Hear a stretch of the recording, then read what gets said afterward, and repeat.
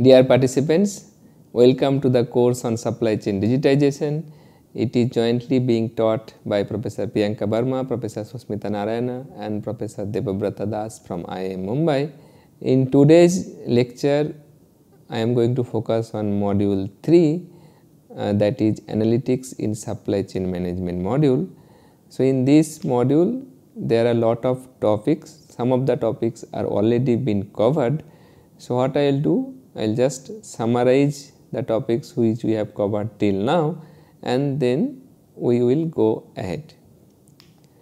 So, first we discussed about what is analytics, then we discussed about big data and its characteristics, specifically 6 V's of big data: volume, variety, velocity, variability, value and veracity.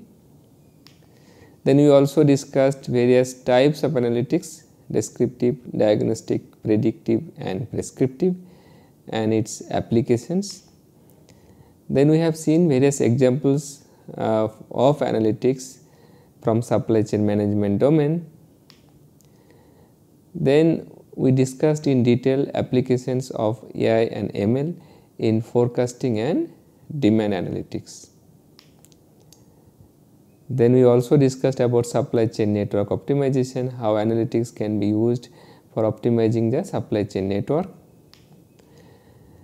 So, in today's session, we are going to focus on intelligent decision tool development in supply chain, like what are the various AI ML based models can be developed which will help decision maker to take better decisions in managing supply chain. So, the idea of today's talk is that we will take case studies and then see what are the techniques can be applied to solve that case study. So, since the topic is intelligent decision tool development, so first we will describe the case in detail and then we will see what are the techniques available to solve this model, and then we will discuss one such technique in detail and we will also see how that technique can be developed from the scratch and how that technique will help us in taking better decisions as far as supply chain management problem is concerned. So, let us take one such case study. The senior management of a pharmaceutical company wants to expand its business to a new region.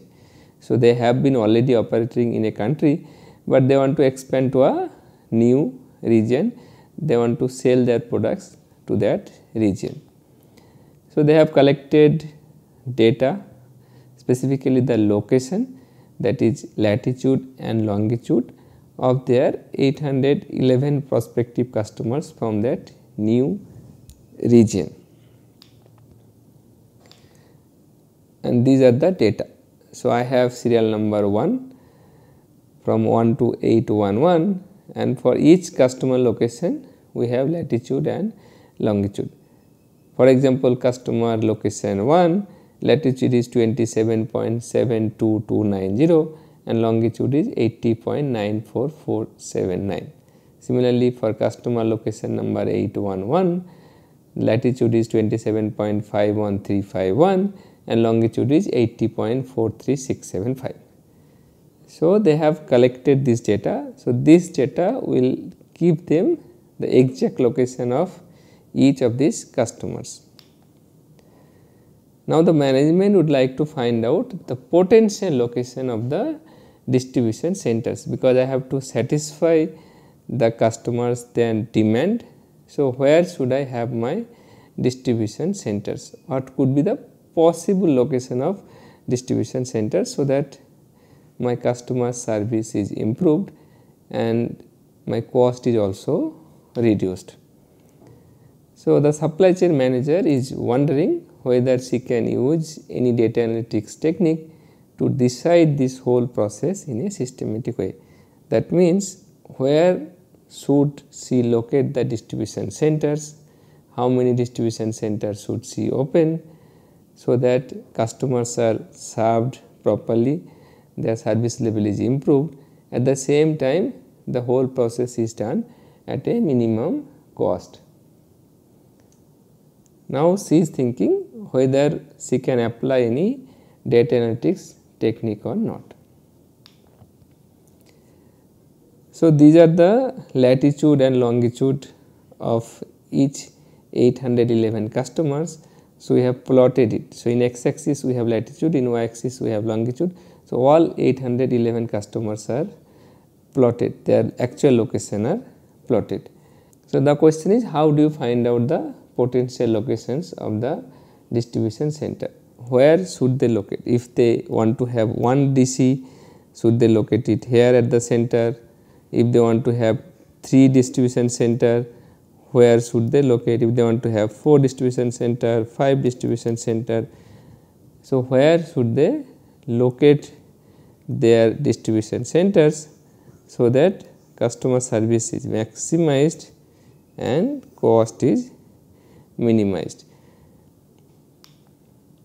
So let us take an example that they are thinking about opening only one DC. Then would they keep the DC at the central location, or somewhere here, or somewhere here, or somewhere here? So where should they locate that distribution center? What would be the possible location? And once they decide to locate in a particular location, let us see here, then all of these customers have to be served from this DC. All of these customers have to be served from this DC. So that is what they have to do. So that means all 811 customers need to be served from one DC. So therefore my customer service time will increase, responsiveness will reduce, but the cost of operating DC will be less, because I will be only operating one DC, and cost of opening that DC also will be less. Now let us take an example that they decide to open 2 DC. So the first question is, where should they locate that DC 1, where should they locate DC 2? This is the first decision they have to take. So let us assume that they got to know that DC 1 will be located here and DC 2 will be located over here. Now the next question is, all of these orange customers will be served by this DC,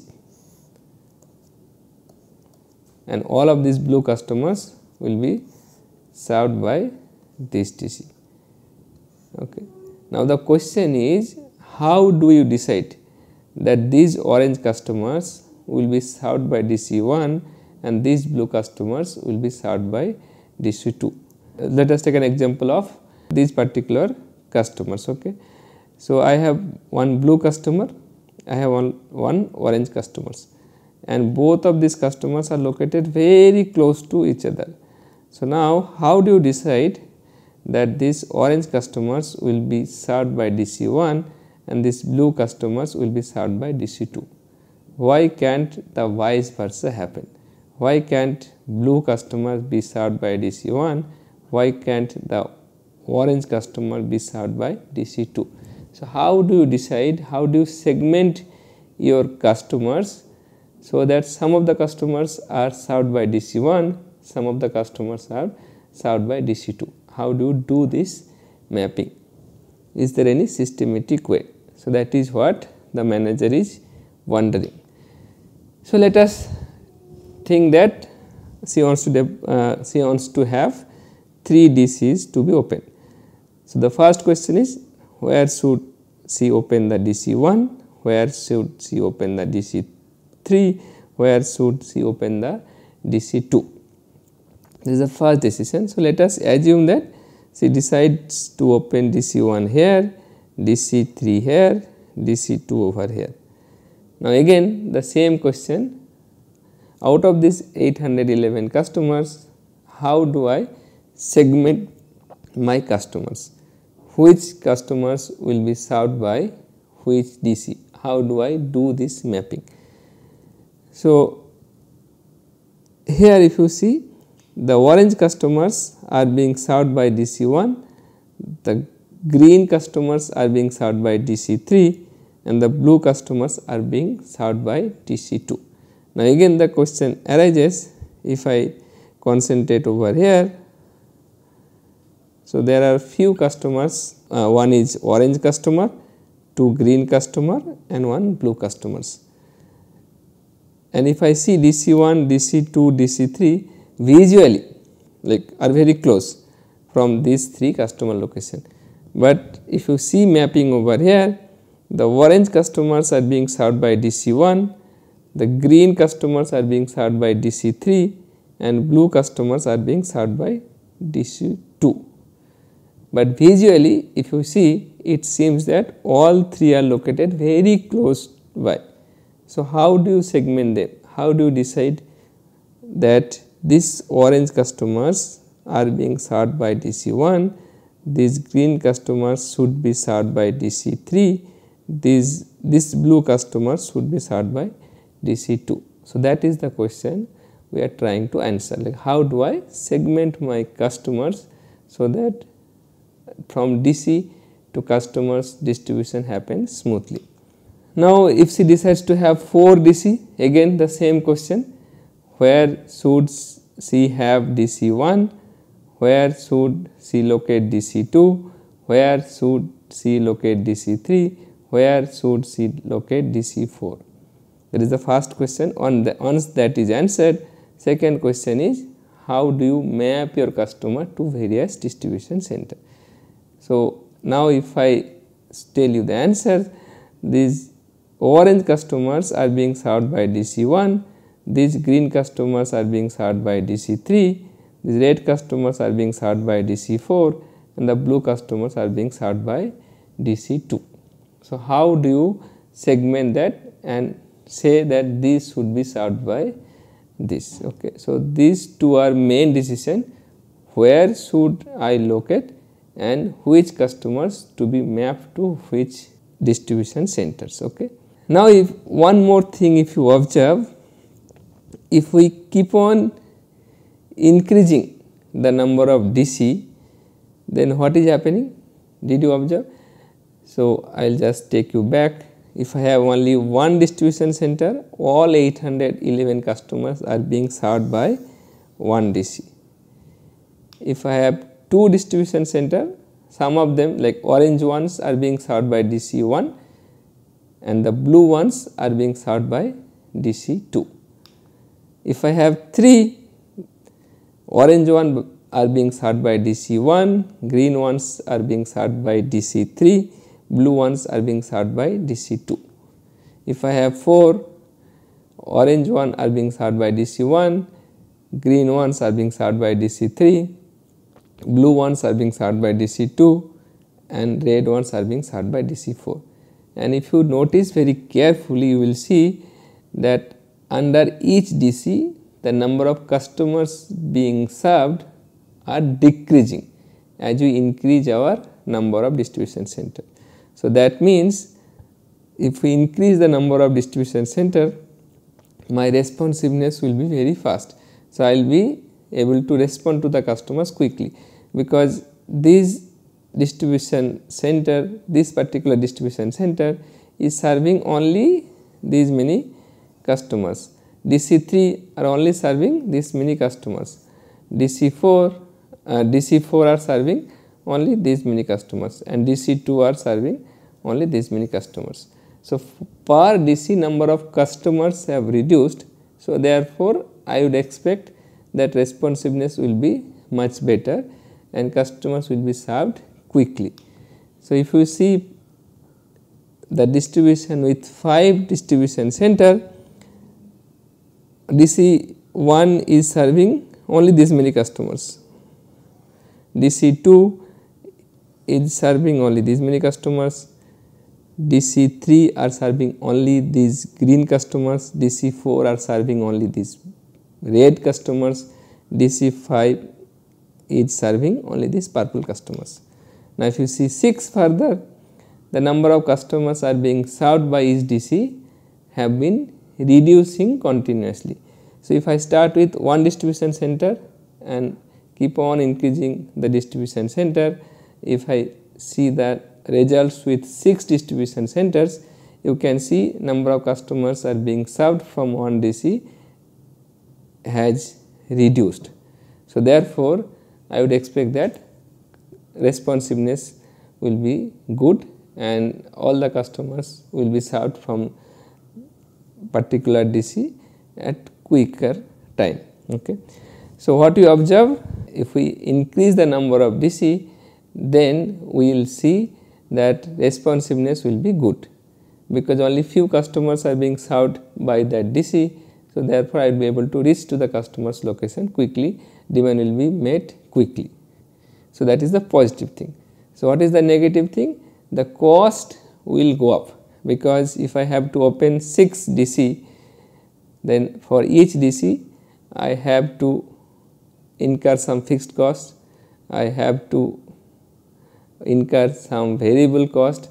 So, my total fixed cost and variable cost for operating these 6 DC will go up. So, although my responsiveness is going up,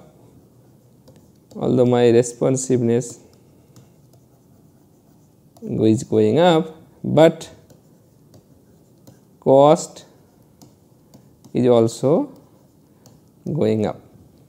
Okay. So, therefore, I need to do a trade off and find out how many DCs should I have, so that my responsiveness is maintained and cost is also minimized. So, how do I solve that problem? So, that is what we have summarized. If you keep on increasing the number of DCs, then definitely the customers will be served quickly, but the cost of opening and operating these DCs will go up. So, how do you decide how many DCs should you have and where to locate those distribution centers, and which DC will be serving to which customers? So, these are the few important questions which we are facing, and the supply chain manager is also trying to solve it. So, is there any systematic way, is there any data analytics technique, so that we can find out this in a systematic manner? So, yes, fortunately there is a technique called K-means clustering. Okay. So, we will discuss this in the next class in detail, but what we will do, suppose you apply this K-means clustering technique, then how the results will come up and how it will benefit you. So, let us assume that you are applying K-means clustering. So, in this case K represent number of clusters. Okay. K represent number of clusters. Okay. So, in our case, if we stick to this example of 6 DC, then the value of K equal to 6. Okay. So, I have one cluster which is being served by DC 1. So, I have one, this is my cluster 1. So, cluster 1, that means all the orange customers are cluster 1. Then I have cluster 2. So, all the blue customers are my cluster 2. So, all these blue customers will be served by DC 2. Then I have cluster 3. So, the green customers, all the green customers will be served by DC 3. Then I have DC 4, cluster 4. So, this is my cluster 4. So, all the red customers which are located over here will be clustered together and will be served by one DC, that is DC 4. Then we have cluster 5. So, in this cluster I have all my purple color customers. So, all these customers will be served by one DC, in this case DC 5. Then we have another cluster 6. So, cluster 6, all the brown customers, you can see all the brown customers will be served from one distribution center, in this case it is DC 6. So, if you do k-means clustering, if we apply k-means clustering with this data, like in which we are having latitude and longitude of each of these customers. So, if I tell I need 6 clusters, I need to segment this whole customers into 6 groups. So, using k-means clustering, I will get 6 different clusters. Okay. So, in this case I got 6 different clusters. So, automatically your customers will be segmented. Okay. Now, once that segmentation is done using clustering technique, then the next question is where should I have. So, once the segmentation is done, so if I apply k-means clustering with 6 k equal to 6, I will get the segmentation. Okay.